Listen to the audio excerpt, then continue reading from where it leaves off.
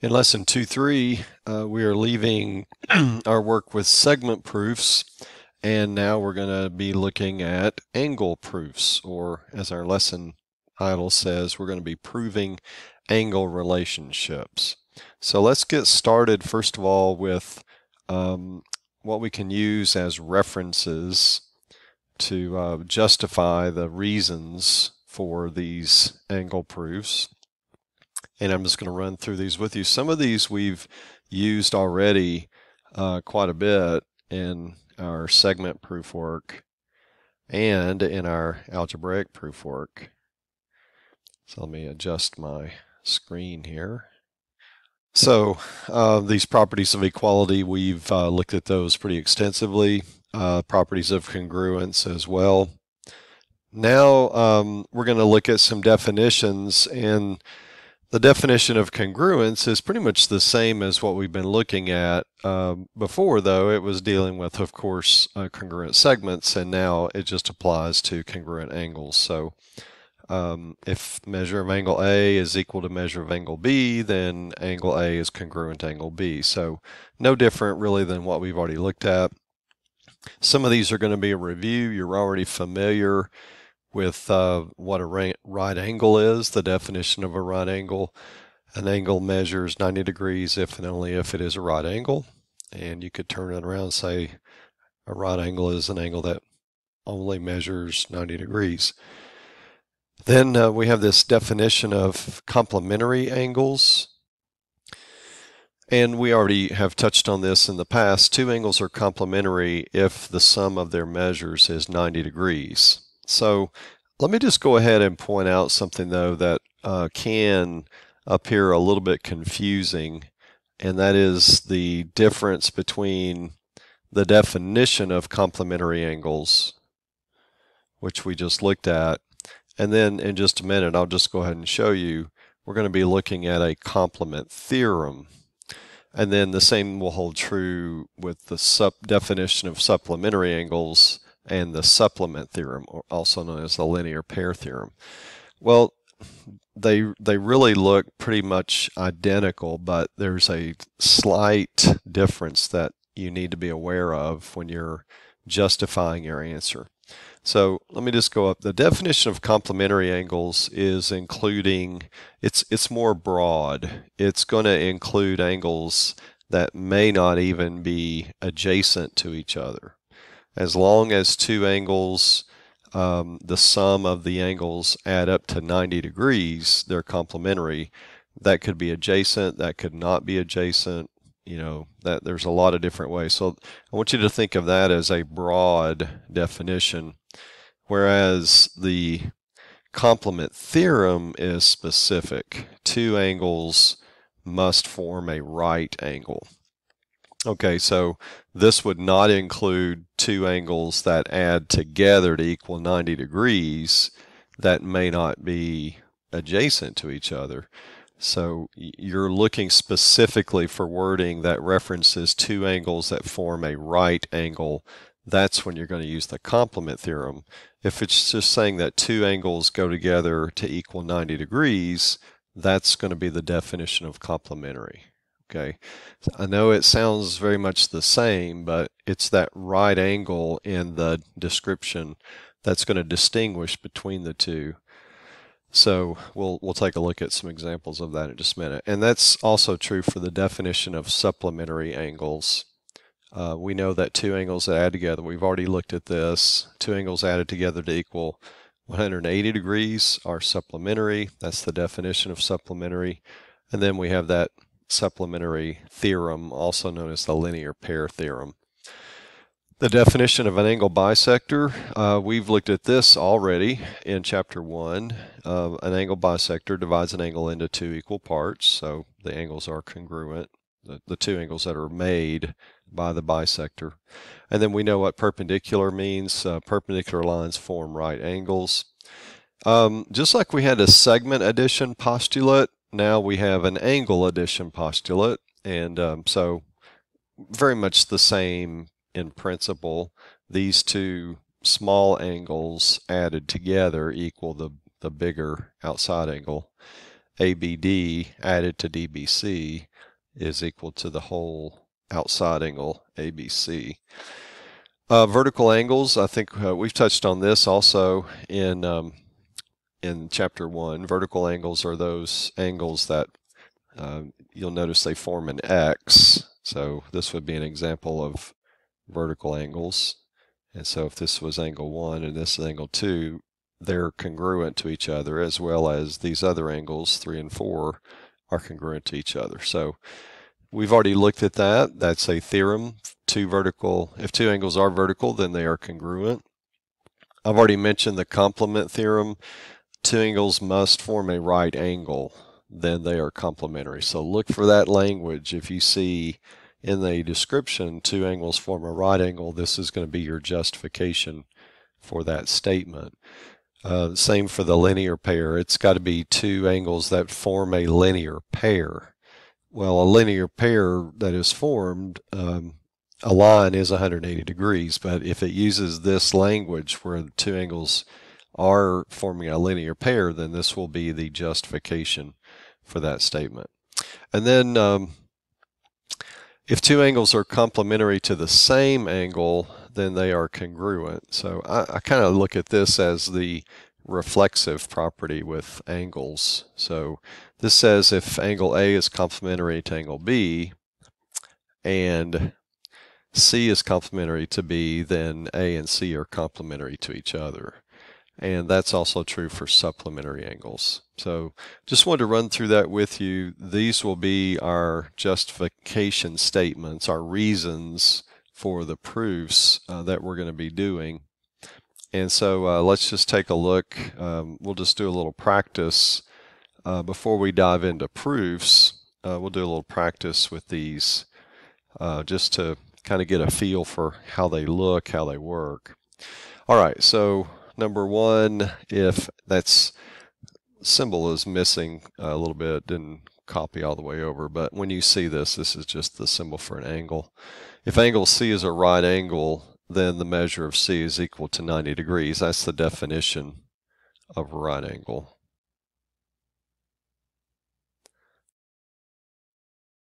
All right, if angle X is supplementary to angle Y, and angle X is supplementary to angle Z, then angle Y is congruent to angle Z.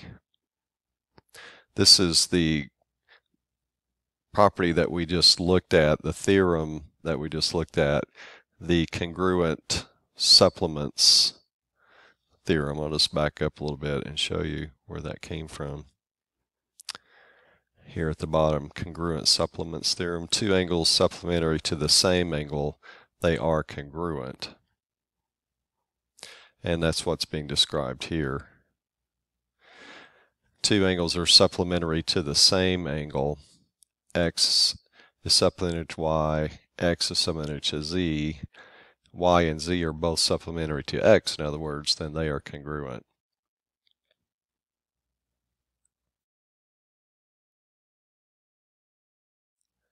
Congruent supplements theorem. Okay, so here's a picture of a vertical angle, and so that's the vertical angles theorem. The angles that are opposite each other are congruent. If the measure of angle P plus the measure of angle Q equals 90 degrees, then angle P and angle Q are complementary. So this is the definition of complementary. So here's a good example of how you can distinguish between the definition of complementary and the complementary theorem. Okay, if angle M and angle N form a right angle, okay, there's your clue, then angle M and angle N are complementary. So this is the complementary theorem.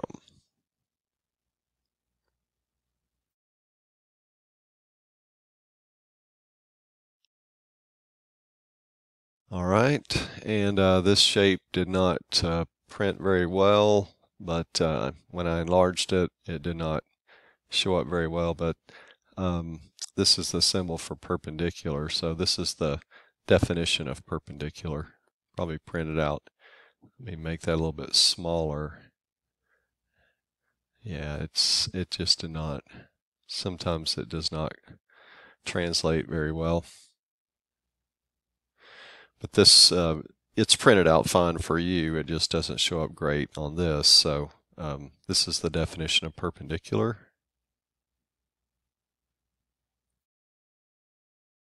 If angle W and angle X are supplementary, then angle W plus angle X is equal to 180. That's the definition of supplementary.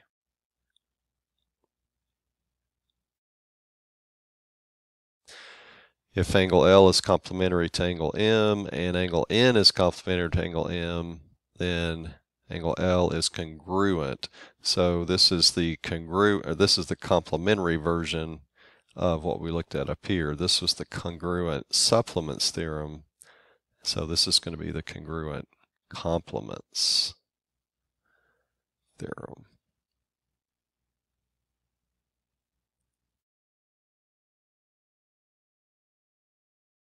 If angle A and angle B form a linear pair, then angle A and angle B are supplementary. So this is the supplements theorem.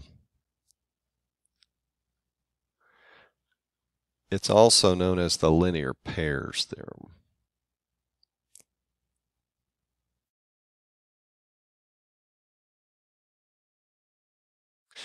If angle N and angle P are complementary, then angle N plus angle P is 90 degrees. That's the definition of complementary again.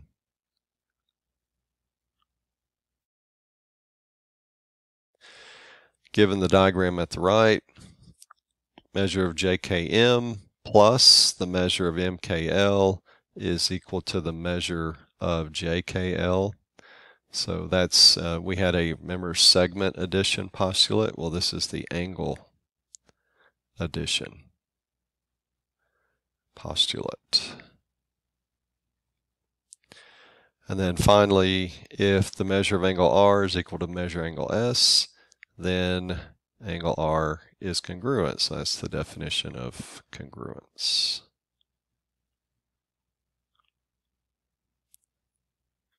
Okay, now that we've looked at how these are used, now let's actually put them into practice in our proof writing.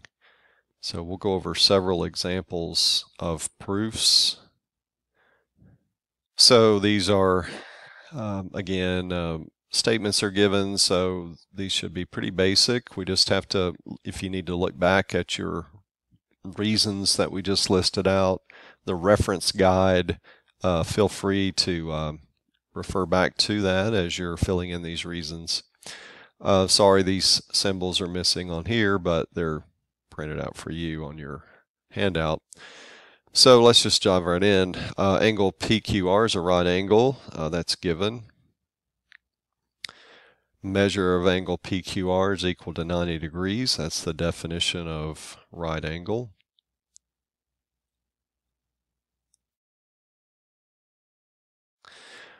All right, and looking at our figure, the measure of PQS plus the measure of SQR is equal to angle PQR. That's the angle addition postulate.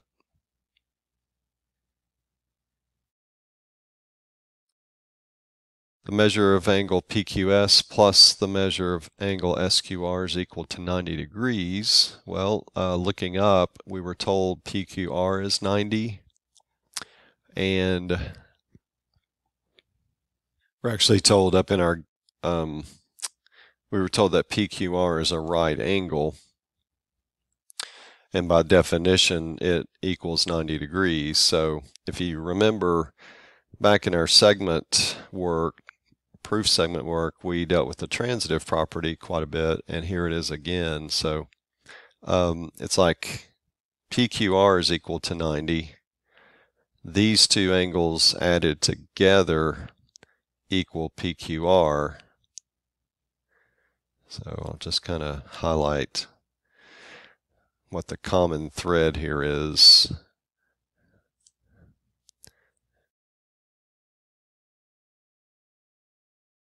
Put a box around. If you compare these two statements, the commonality between the two is PQR. You're always on the lookout for common parts to these two statements, and the measurement of PQR is in common. So it's kind of like if A equals B and B equals C, then A equals C. So this is going to be the transitive property.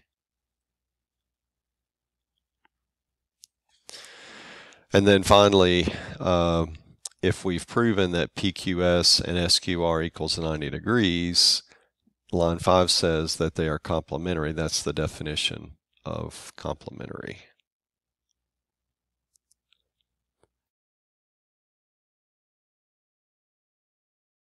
All right, let's take a look at number 2, looking at our figure that we're given. Angles 2 and 3 are congruent, okay? Angles 1 and 2 form a linear pair, okay? And our job is to prove that angle 1 and angle 3 are supplementary, okay? So we'll start off with this given statement that we're provided with. And to follow that up, we're told that since they are congruent, then the measures are equal. That's the definition of congruence.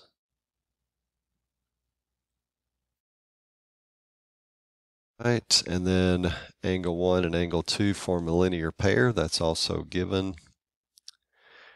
Angle 1 and angle 2 are supplementary. Well, that's the definition of, well, that is the linear pair theorem.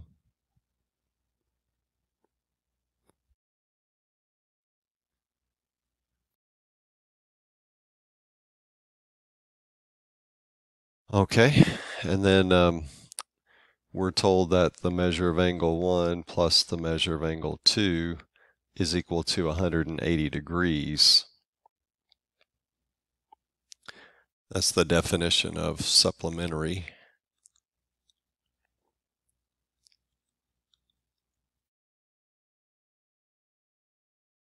Angles. And now we can take a look at line number 6. The measure of angle 1 plus the measure of angle 3 is equal 180. Well, up above, we said that angles 2 and 3 were the same, so we just substituted here from 5 to 6, so that's substitution. And then finally, angles 1 and angles 3 are supplementary, and that is the definition of supplementary angles.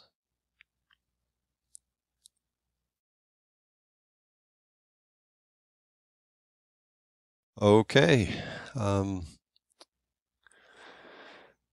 Number 3, we are given that angles 1 and 2 form a right angle. All right. And the measure of angle 1 plus the measure of angle 3 equals 90 degrees. All right. And so we're supposed to prove that angle 2 is congruent to angle 3. We have our given statement, and we're told that angle 1 and angle 2 are complementary. So notice they use the language that they form a right angle, and so this is going to be the complementary theorem.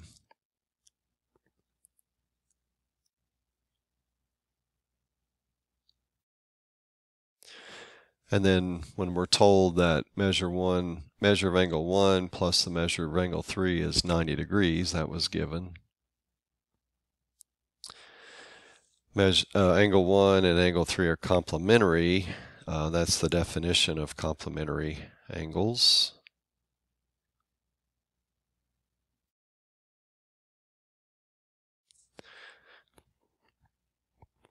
And then we get down to angle 2 is congruent to angle 3. So if you notice up above, we prove that angles 1 and 2 are complementary, and then we were able to prove that angles 1 and 3 are complementary.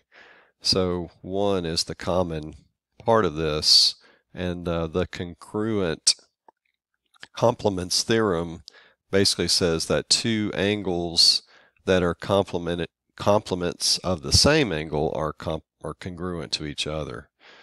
So this is going to be the congruent complements theorem.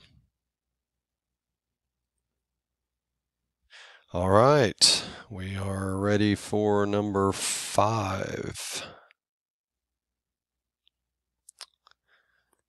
4, sorry.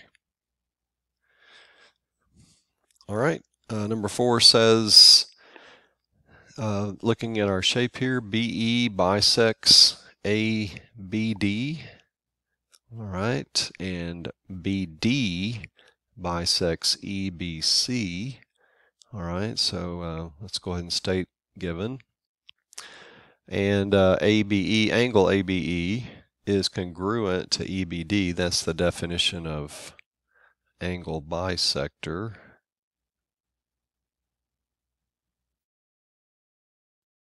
BD bisects EBC, that's given.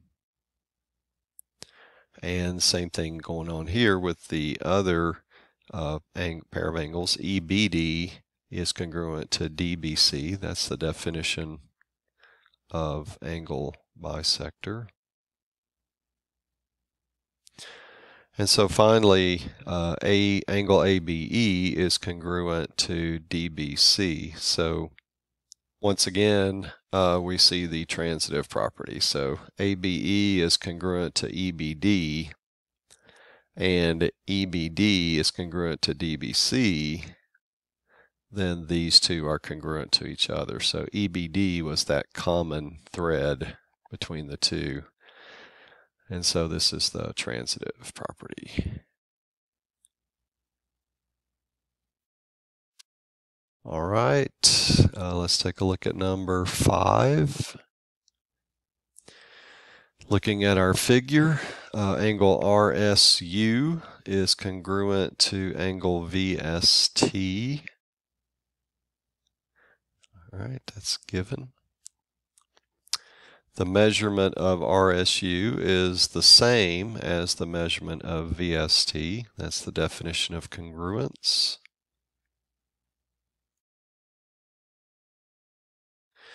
The measurement of RSU plus the measurement of USV is equal to the measurement of RSV. That's the angle addition postulate.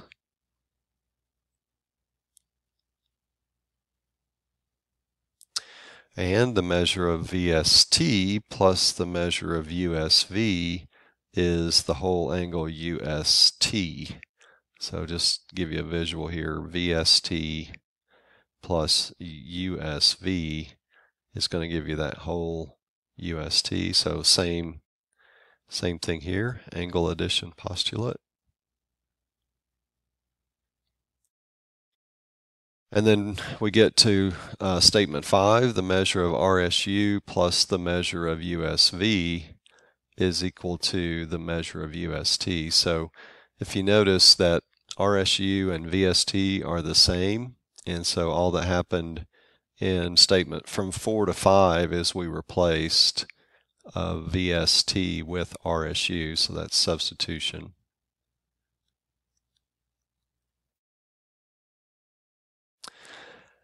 And now the measure of RSV is the same as the measure of UST.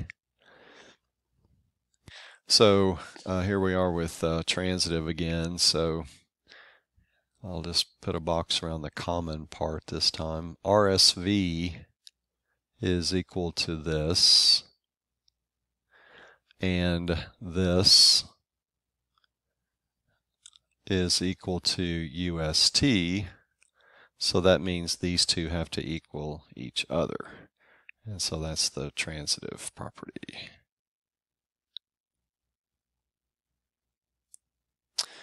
And these two angles, since they have the same measurements, they are congruent. That's the definition of congruence.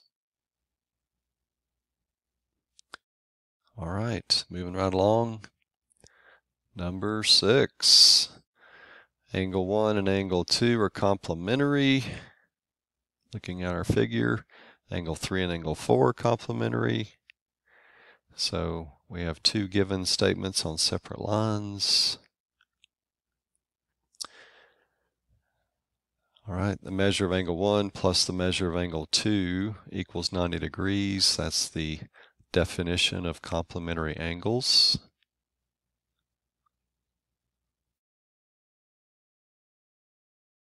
And the same thing here for 3 and 4.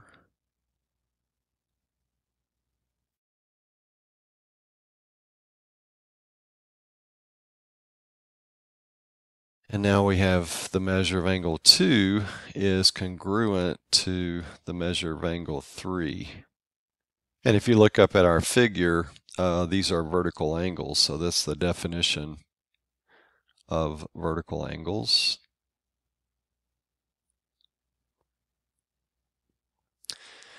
So if those are congruent, then line 6 says their measurements are the same. That's the definition of congruence.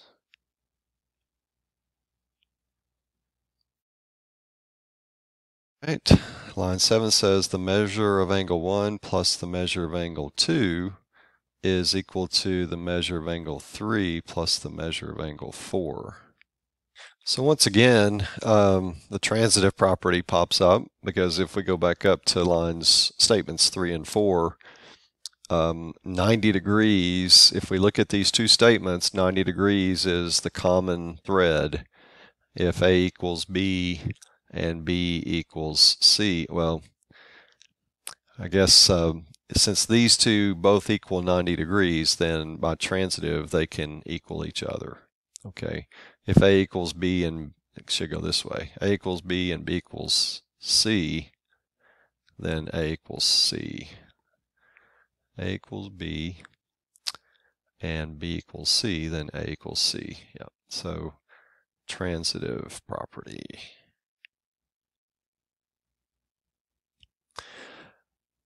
And line 8 says if measure of angle 1 plus angle 3 equals angle 3 plus angle 4, we were able to, because of line 6, 2 and 3 have the same measurement, so all that happened here is substitution. We just substituted 3 with 2.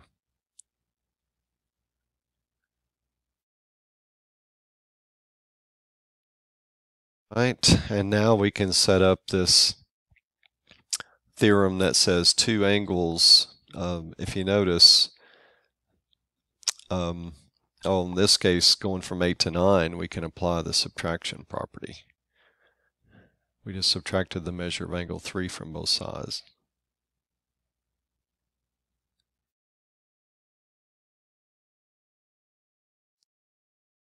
And we're now down to our prove statement, and that is the definition of congruence. All right. Okay, now we're going to mix it up a little bit and have to provide a few statements along with a few reasons. So let's take a look. Measure of angle 1 is congruent, looking at our figure, congruent to angle 4. Angle 4 and 5 form a linear pair. Our proof is to be that angle 1 and angle 5 are supplementary. Okay, so we'll do our given statement. And then we're told this line should represent the definition of congruence, so we'll put the measurement of angle 1 is equal to the measurement of angle 4. That's our definition of congruence. Statement 3, angle 4 and angle 5 form a linear pair.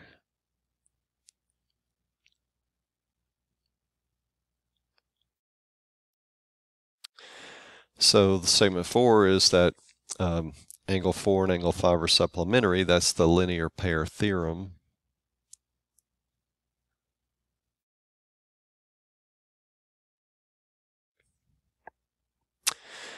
And then for number 5, we're told this is the definition of supplementary angles. So the measurement of angle 4 plus the measurement of angle 5 equals 180 degrees. That is the definition of supplementary angles. So since we're told that angle 1 is congruent to angle 4, that means I can replace angle 4 here with angle 1. I can say the measurement of angle 1 plus the measurement of angle 5 is equal to 180 degrees with substitution. And that gets me to this proof statement. Angles 1 and 5 are supplementary. That's the definition of supplementary angles.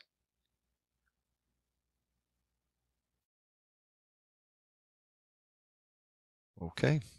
Okay. Our example number 8. Looking at our figure, angles 1 and 2 form a linear pair. That's given. So that means that the measurement of angle 1 plus the measurement of angle 2 equals 180 degrees. That's the linear pair theorem. Then we have our other given statement. The measurement of angle 2 plus the measurement of angle 3 equals 180 degrees.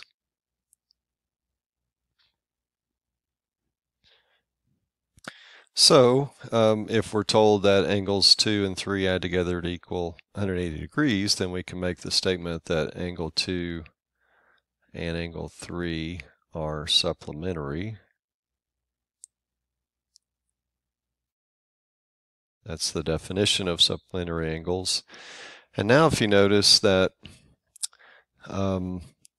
we had 1 and 2 are supplementary, and 2 and 3 are supplementary, so we get to use that congruent supplementary theorem. Congruent supplements theorem, which basically says this: if we go back and look at angles 1 and 2 are supplementary, 2 and 3 are supplementary, then two angles that are supplementary to the same angle, which these are, 1 and 2 are both supplementary to 2, that means that they are congruent. So that's called the congruent supplements theorem. Two angles that are supplementary to the same angle are congruent to each other. Okay, and this is our last one, so let's take a look. Looks like we're missing the perpendicular symbol there. We have this triangle given, so we're told that AB is perpendicular to BC. So we'll have a right angle there, so that's given.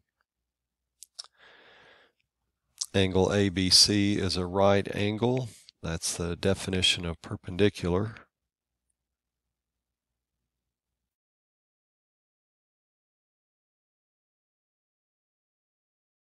And we can say that angle ABC is equal to 90 degrees.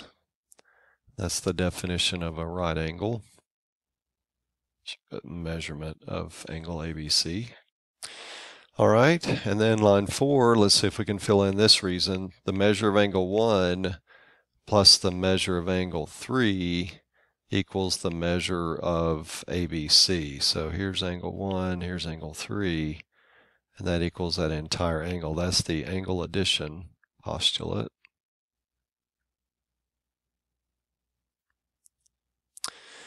Okay, the measure of angle 1 plus the measure of angle 3 equals 90 degrees. So this is one of those cases where I think you would not be wrong in either saying substitution, because we've already declared in statement 3 that the measure of ABC is 90 degrees, and so you could just think substitution. You could also see the transitive property at work again. So 90 degrees is ABC. ABC is 1 plus 3, so that means 90 equals 1 plus 3. I would not argue either. If you put substitution here, that would be okay. All right, we're down to number 6. We know that the reason given is the definition of complementary angles. And based off our statement on number 5, we could just say angle 1 and angle 3, since we're told where we prove that they equal 90 degrees, we can say angle 1 and angle 3 are complementary. And that is the definition. And we have another given statement, angle 2 and angle 3 are complementary. And so therefore we're back to the congruent complements theorem. So if 1 and 3 are complementary, 2 and 3 are complementary, that means that 3 is complementary to each of these. So that means 1 and 2 are congruent. So this is the congruent complements theorem. Okay, that takes care of your notes, and I will have a homework help video for you for the assignment, but hopefully this helps you get a better handle on how to do angle proofs, and let me know if you have any questions. I will see you next time.